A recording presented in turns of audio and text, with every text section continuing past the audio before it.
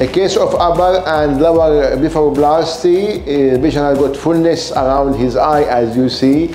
It's caused by the collection of fat. So remove the fat from the upper eyelids and the excess of skin from the upper eyelid. From the lower eyelid, we remove the fat only without making any cut in the skin. There is no cut, no scar. The incision was hidden behind his eyelid, which we went from the back of the eyelid and removed all the fat and removed all this fullness and the eye bags. The procedure was under local with deep sedation. The procedure was less than 1 hour.